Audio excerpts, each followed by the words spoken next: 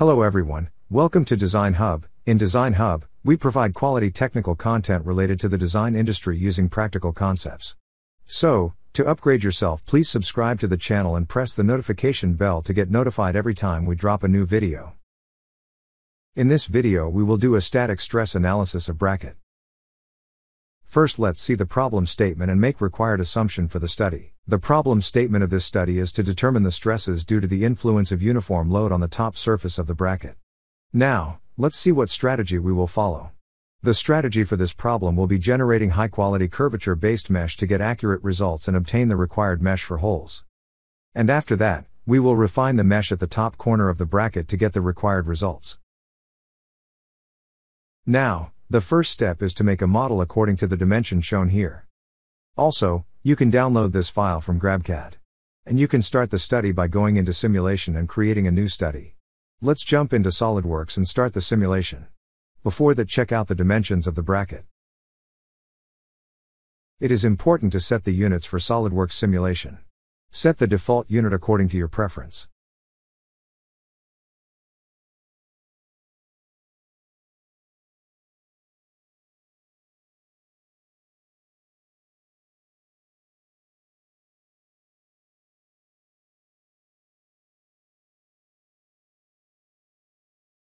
Let's start the simulation.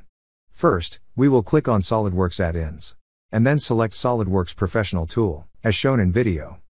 Now we have to define the simulation study name and select the study type. Define the study name, bracket simulation, and select the study type, static.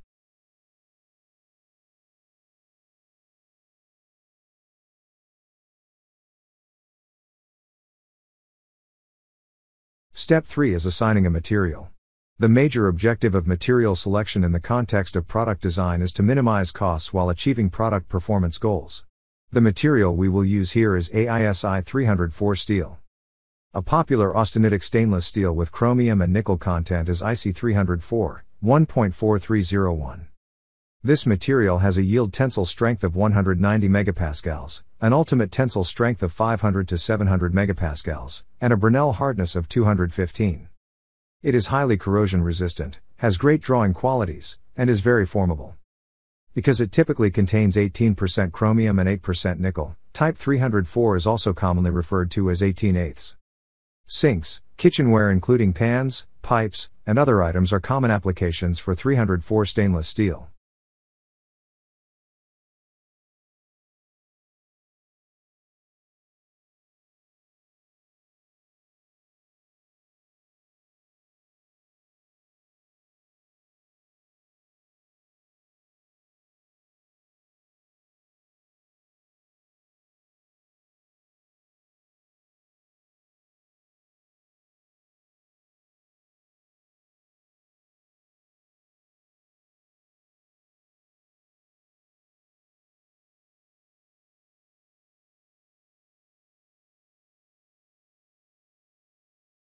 Step 4 is applying the load to the model. In this static study, a uniform load exerts on the top surface of the bracket. And the rigid support is applied at its 4 holes. Also, since the bracket is also under the influence of gravity, we will apply it on the top surface. A load of 5,000 kilograms exerts on the top surface of the bracket. If you have a load in kilograms and want to convert it to newtons, then just multiply that number by 9.81. The load in newtons will be 49,050.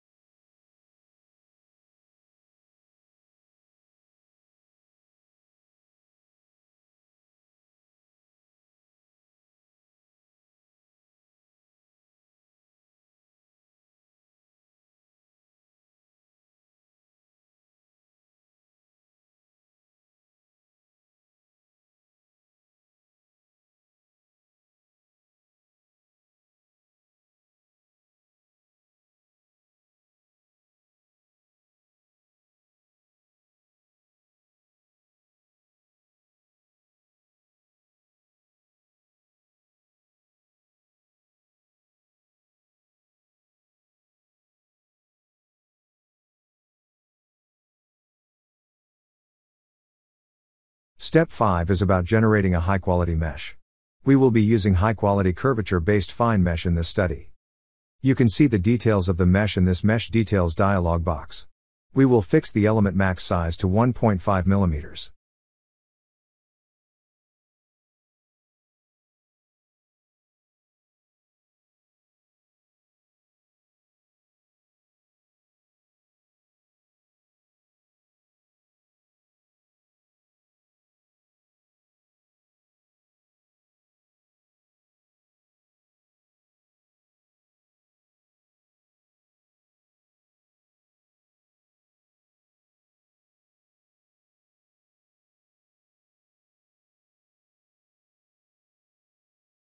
Keeping the goal of this study into consideration, applying mesh with an element size of 1.5 mm is not correct for this scenario. Instead, we will go for a 5 mm element size.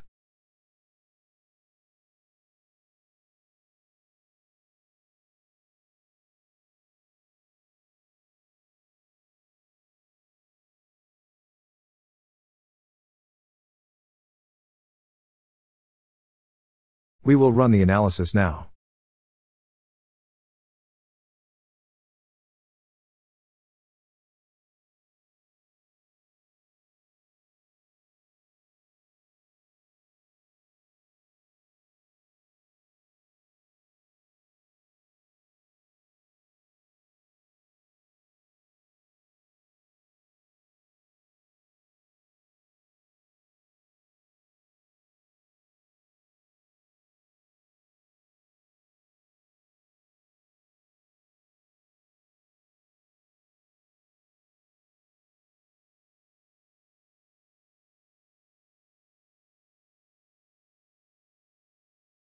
As you can see, the results surpass the yield strength at the bracket's platform edge.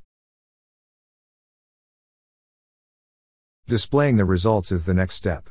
Display and examine all the stresses. And from the chart options, enable show minimum and maximum annotations. Let us see the displacement results to see how far the bracket's platform has displaced.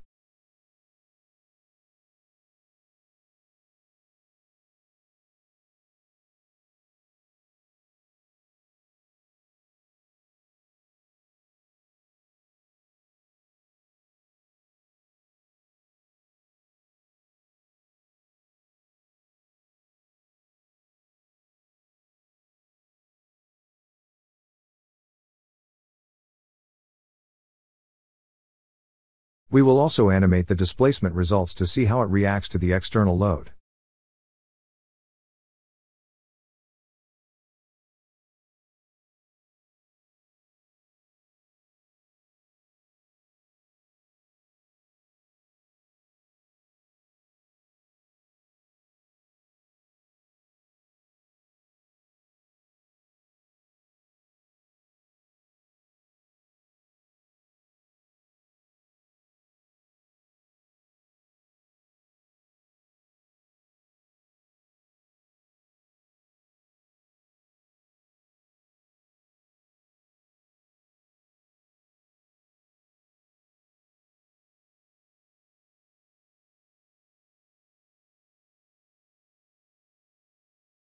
Now, we will apply mesh control at the top edge of the bracket platform, with an element size of 1.2 mm, and examine the results.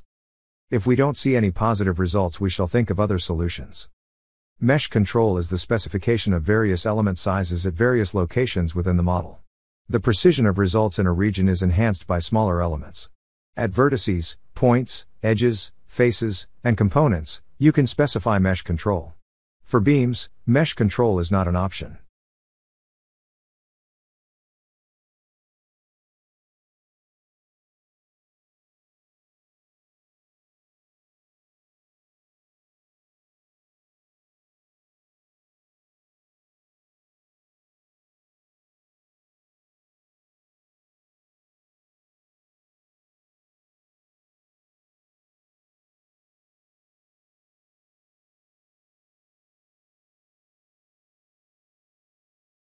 As you can see, the results are still beyond the yield strength.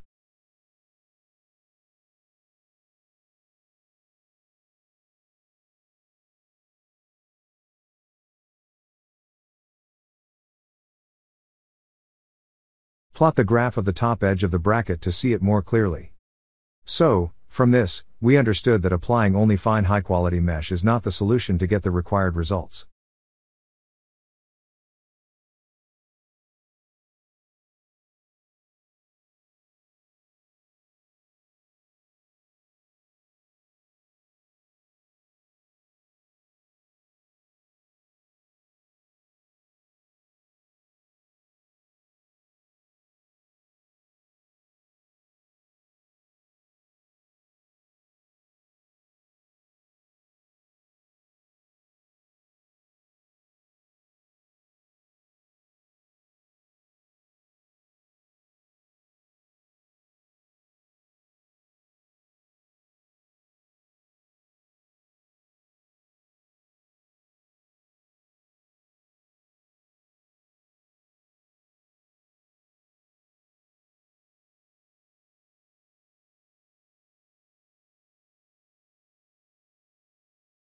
We will make the stress contour from continuous to discrete.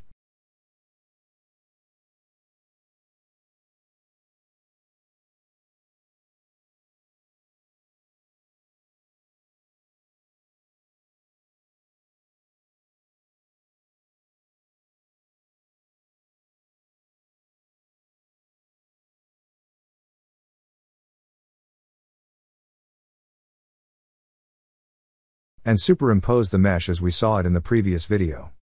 Now, we have to think from the engineering perspective to get the required results.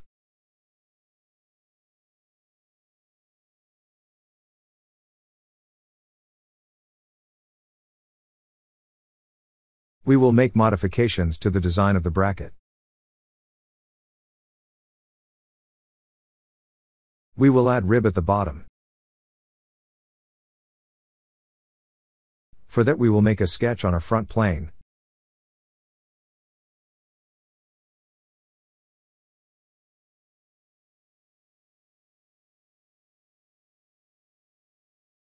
And apply rib to it, from the features section.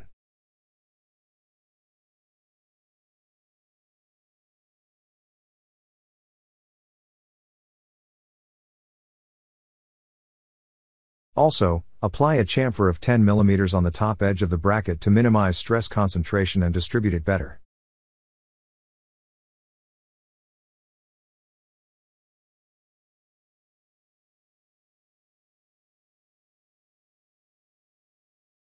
So, mesh control will not be playing a role here, so we will delete it. And rerun the study.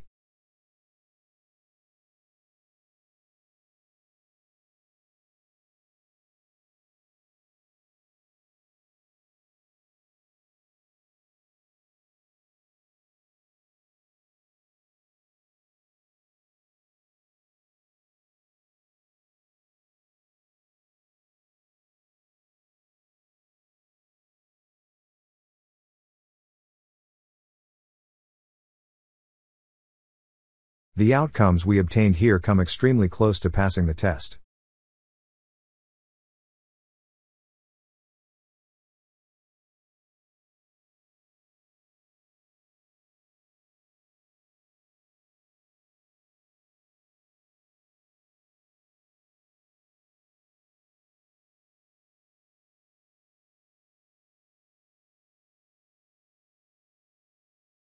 Finally, animate the von Mises stress and observe how it responds to a load after the chamfer and rib have been added.